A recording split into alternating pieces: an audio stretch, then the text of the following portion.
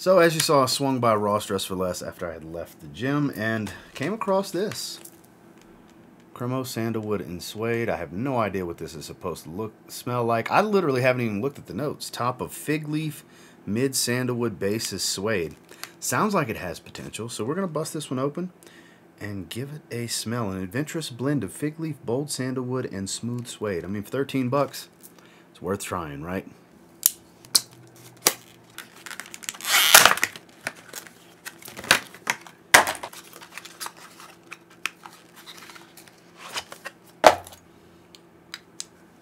So here we have it.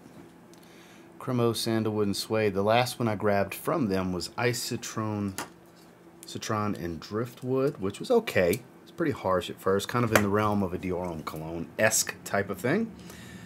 Typically they smell like certain fragrances.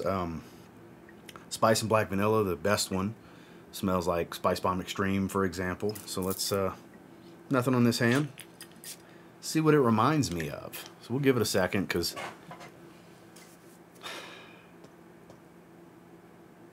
that is familiar. I smell it out in the air. It actually has a little bit of spice to it. Could be the suede. I mean, they give a 3-note note breakdown.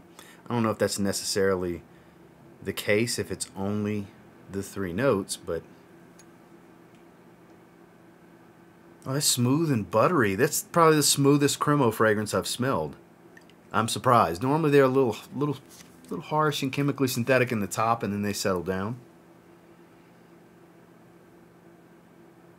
This is familiar, but I can't pinpoint what it is. We'll check in a minute.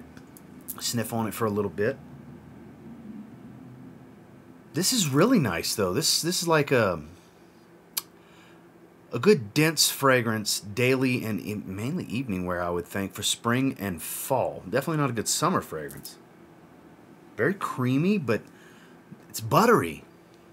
I think the Suede Sandalwood combo makes it very creamy and buttery. It's very nice. Has that juicy, fruity smell of fig. It's a little spicy, like I was saying. Musky and spicy. It's actually pretty nice. I'm surprised. I was expecting for it to be not as good as it is. It's actually pretty good. Yeah, there's a spiciness to this.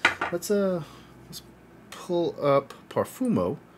A few minutes later. Okay, so Parfumo doesn't have the Cremo fragrances. I guess we have to go to Troll Grantica. 1 minute, 37 seconds later. Huh? Troll Grantica doesn't have it either, so I don't know. So can't really tell what it's similar to according to people on the internet, because 2 of the places I know iFragrance won't have it. They typically do. They've been doing newer releases over like the last 2 years, and I don't think they have the Cremo stuff on there. So it smells familiar, but I definitely cannot pinpoint what it's similar to. But I can tell you it's much nicer than I anticipated it to be. This actually smells really good. For 13 bucks, I mean, great pickup. You know, great pickup. If I'm giving this one a first impressions rating, I'm actually quite surprised. I think it's very good. This is actually very good. I love a good suede note. This is actually pretty good. I'm going to give it a 7 out of 10.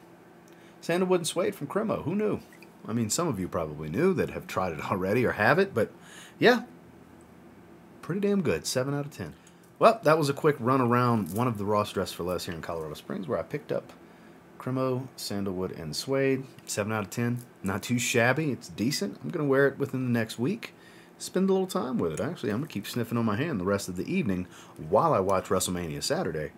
And until next time, do me a real quick favor. Go ahead and like, comment, subscribe. I do appreciate all the feedback, and I love hearing from you guys. How many of you have this and have tried it? What do you think about it? What does it remind you of? Because it's on the tip of my tongue. I can't pinpoint it. Please sound off in the comments on what you think it's most similar to. Who knows? And until next time, I will say, if you get your hands on Cremo, Sandalwood, and Suede and give it a spray now, I don't know. You might end up thanking me later. Have a good one, guys.